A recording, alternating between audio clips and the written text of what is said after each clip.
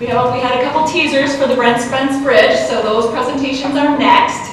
I'd like to welcome Ryan Slane, Structural Research Engineer from FHWA Turner Fairbanks Highway Research Center, that will talk about the evaluation of fire damaged and repaired steel. Please welcome Ryan.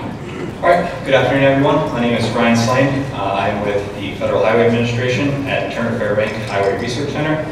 I am a structural steel research engineer, and I've been with the organization for just shy of a year now. Today I'm going to be talking about what potentially could have been kind of an academic case study of residual strength of a heat-straightened fire-damaged stringer that came from the Brent Spence Bridge.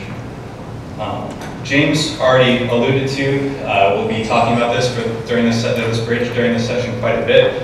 I obviously inherited this project since the incident was in November 2020, and I've been in the organization for less than a year.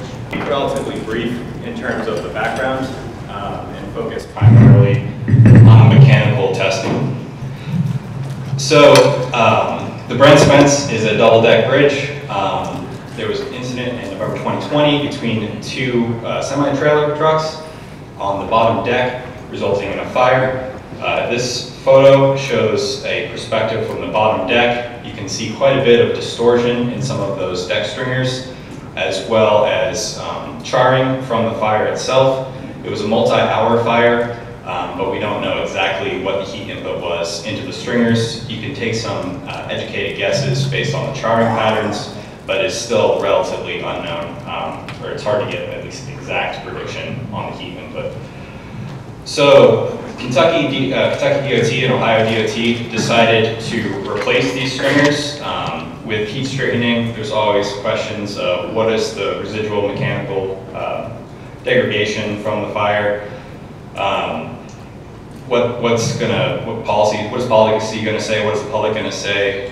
You're doing a repair. It's hard to know exactly what's going on. There also isn't a huge amount of guidance. There is a Federal Highway heat straightening guide from 1988 that is currently being updated, and I will touch on that quite a bit more at the end of this presentation. And what we're trying to do was basically, since complete replacement was decided for these stringers, we wanted to get them into our laboratory at Turner Fairbanks and assess two major objectives. The first was to monitor the heat input that was created by a prominent heat straightener. So that would be assessing the patterns that they use to straighten the girder.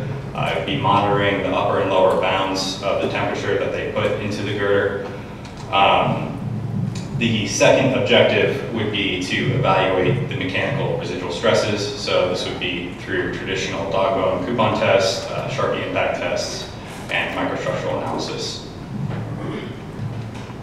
So starting with objective one, we took the stringer and installed it on our strong floor. We had to invert the stringer because once it was removed from the deck, there was a little bit of camber. So we decided to invert it and discreetly brace it with jacks such that the flange that was connected to the deck was at elevation. You can see that bottom flange does have welded C-channels. Those would be embedded in the concrete, acting roughly as a continuous bracing. You can see here that we're only providing discrete bracing, but the bracing is sufficient to reach plastic moment. Also of note, this is a 27-inch rolled section from A7 steel, which is from the 1960s, so relatively old. Since it's old steel, even prior to A36, there was no fracture requirements or the CBN Sharpie impact requirements at the time, which again I'll touch on in a little bit. And here you can see that there was up to 3 inches of flange sweep. The sight down the view of the beam is from the perspective of the right side of the elevation view. And that's a perspective that I'm going to be showing in multiple upcoming slides. So here I'm going to show a video of the heat straightening process. See the red dotted lines superimposed on the video. That gives the initial imperfect geometry of heat straightening. And for perspective, the contractor came in at 7 a.m. and they hit the road at 2:30. Same day. So a lot of heat straightening involves about 20 minutes of work then another 20 to 30 minutes of sitting around and waiting for the steel to cool. There also can be jacking forces applied. All of those jacking forces need to be applied prior to the heating, and those forces cannot be changed during the cooling process. You're basically trying to apply constraint in the system. You heat such that the material expands against that constraint, and then as it cools, you approach the geometry that you're looking for. So they were actually able to reach the geometric tolerances that are provided in the FHWA heat straightening guide within 4 heating and cooling cycles. The reason I talk so much about the bracing or the fixity of the beam in our system is since it was discretely braced, and that's something that these heat straighteners are not generally used to, there was a decent amount of cross-sectional rotation associated with the first 4 heating and cooling cycles. They were able to get distortion and sweep handles, but we requested that they run an additional few cycles to try to mitigate that cross-sectional rotation, and they were able to do so in a total of 10 heating and cooling cycles. So to assess the heating patterns that the contractor used, we had a thermal IR camera, multiple GoPros, obviously you saw the one that was sighted down the line of the beam, as well as thermal crayons. Our IR camera went up to 120F, or sorry, 1200F, and that was a temperature that's stated in the FHWA heat straightening guide that the contractor should avoid surpassing. I will explain why that temperature is such a critical threshold in a second. For those of you who have seen heat straightening before, there's various patterns that you can use. For our contractor decided to primarily use half moons to control flange sweep. So that's in the upper left corner, and you can see the representative thermal camera image in the middle on the top. On the bottom left, there was a few times where they needed a slightly more aggressive pattern, and they used a full depth V across the width of the flange. And again, you can see the representative thermal on the bottom in the center. And then on the right, we see a spot heat, and those were indicative of any repairs done for the welds at all locations and any local buckles in the flange that need to be repaired. And here you can see a scan. It's basically a laser scan. Obviously, this image is not to scale, but it's an 8-inch wide flange, and they were able to get within the geometric tolerances. You can see the plots of those scans on the left, and we ran a string down the length of the beam, and again, you can see it's pretty straight with respect to sighting down the beam. Next, let's look at the mechanical or the residual mechanical behaviors of the steel. So to do so, we ran, again, the uniaxial tension test, the dog bone test, Sharpie V-notch impact test, and a microstructural analysis. So I'm going to briefly show you the results just to kind of give not too much of a technical dive into it, but try to highlight the key findings that we had. So here I'm showing results from the tensile coupons. On the left I have your yield strength, and on the right I have the ultimate strength. The blue curves are what I am calling the virgin steel. So this is steel that has been in service for 60 years. So it's not technically virgin steel, but it was away from the fire and it was away from the heat repair. So it should be roughly nominal properties. And that color scheme is going to be consistent on all of these plots that I'm showing. The red or orange is the heat effect, or the heat affected from the fire, as well as the repaired zones that we were pulling specimens from. For the yield strength, you can basically see that there's a slight increase in your capacity on the flange. But we saw the majority of the distortion in the flange, so we expected that those sections would be slightly more damaged than what we saw on the web. So we'll focus primarily on the flanges. But there was a slight increase in yield strength, indicative of potentially the plastic strain. It could potentially be a change in mechanical properties from your microstructure, but looking at our ultimate capacity, we're seeing roughly nominal difference between the virgin and the affected. So that's not a good indication of a change in microstructure. Next, let's look at percent elongation as well as our impact energy. So our elongation, there was some degradation from our flange between the virgin and the heat affected. So I did put this little dotted black line, hopefully you can see it. It's at 24% for a 2-inch gauge length. You can see that we're well above that threshold for this A7 steel. But we did see noticeable degradation or elongation, so that would be accumulation of plastic strain during the event. Next, we'll look at the impact energy. So for A7 steel, there was no requirement for impact energy at the time, as I alluded to earlier. So we were really shooting in the dark for what the actual measured impact values were going to be. Because we didn't know, and we didn't have good inclination, we decided to run the impact test at room temperature, which would be analogous to a zone 1 type temperature. And the threshold for a zone 1 for a non-fracture critical member would be 15 foot-pounds.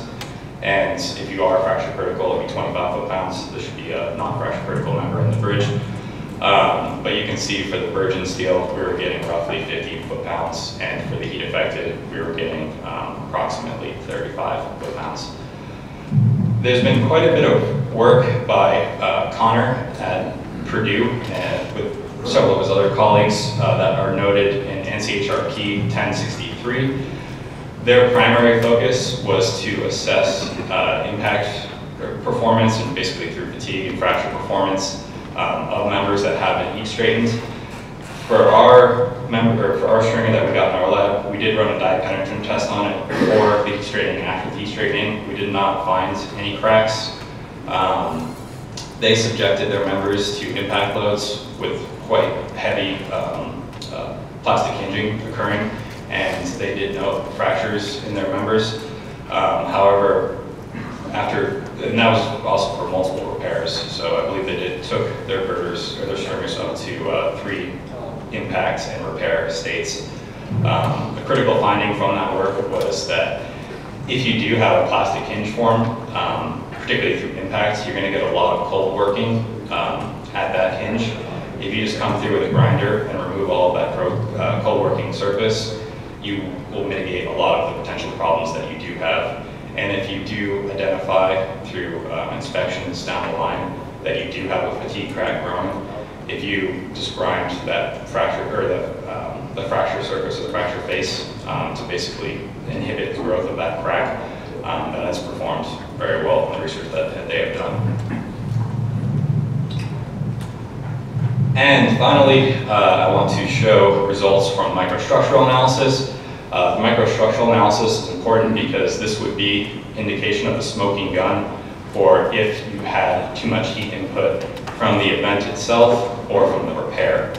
So I'm showing a 50x view under the microscope of the virgin steel as well as the damaged steel. What you're seeing is grains of perlite and ferrite, and we're looking at the relative areas of both of the grains as well as the size of the grains. And you can see from these plots that there's basically no change between these two. And why this is so critical, don't be too afraid from this image on the screen. This is a phase diagram. Hopefully all of you have seen it in undergrad college through your materials class. I thought maybe this group may, since you guys do have quite a bit more in materials and chemistry than a lot of the audiences that I'm used to presenting this to do, maybe you're more in line with this phase diagram. But what you really need to catch from this phase diagram is the horizontal line that's at 727 degrees Celsius, equating to approximately 1,340 degrees Fahrenheit. That's going to be your transition between perlite and austenite, and that's going to give a clear indication that you surpassed that 13,400 degree temperature range. And we do not have any indication that either the fire itself or the heat repair or the heat straightening surpassed that temperature. So for the key findings from this work, We conducted mechanical and microstructural testing.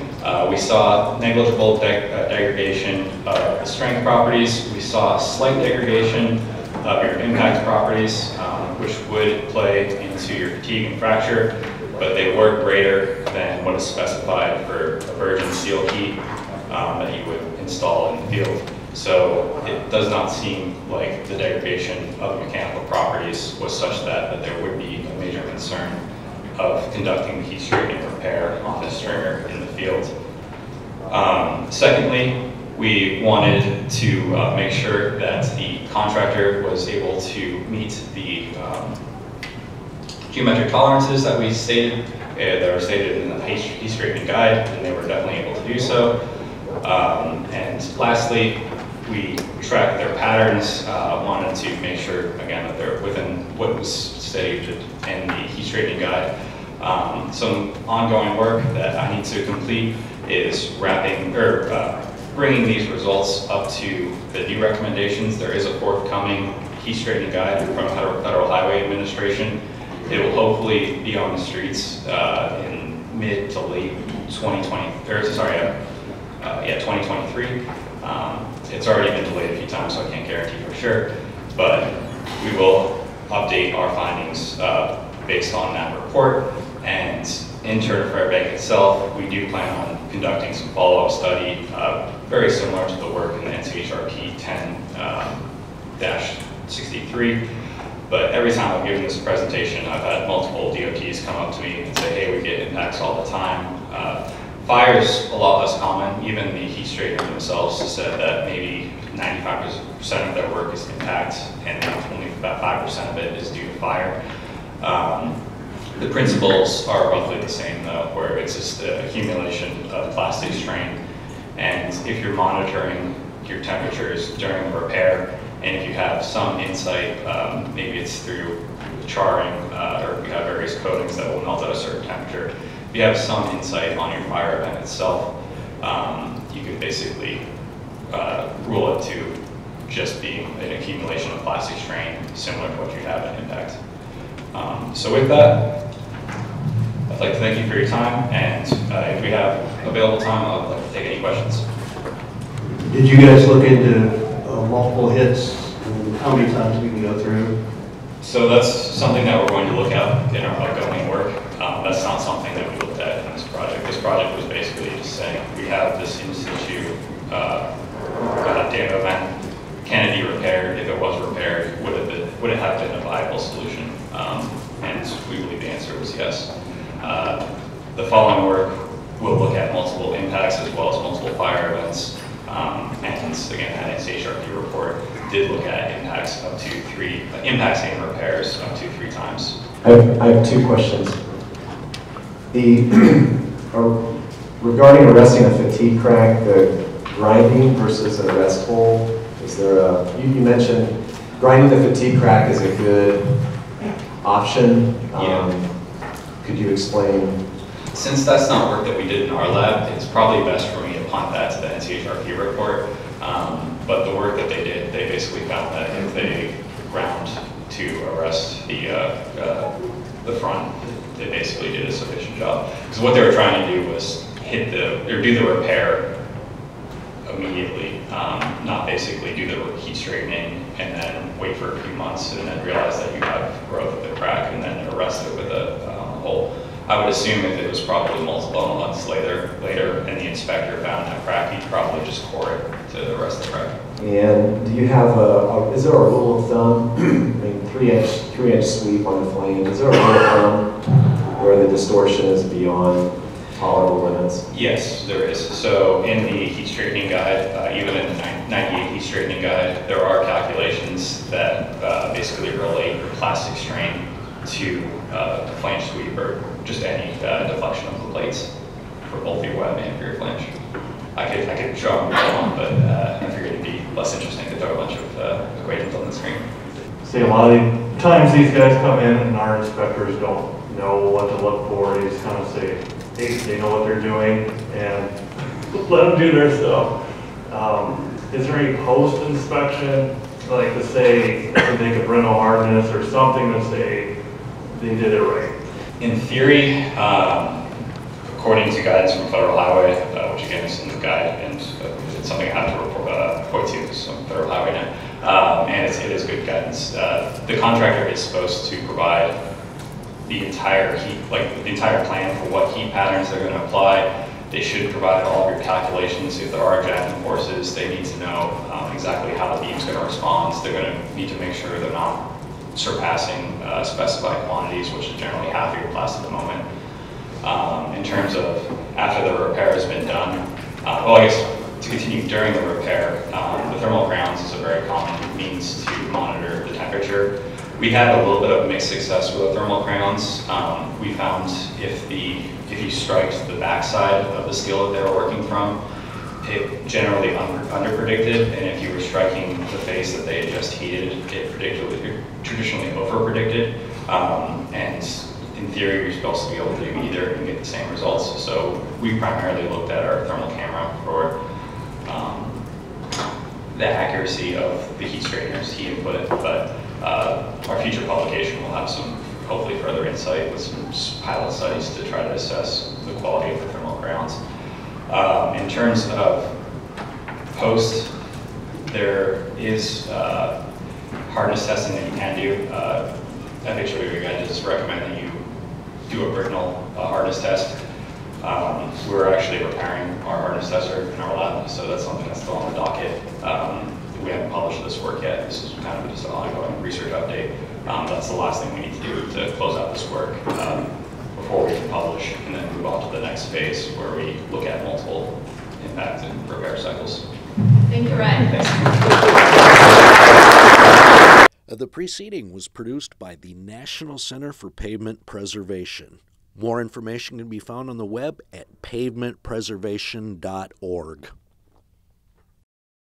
Additional support provided by Michigan State University.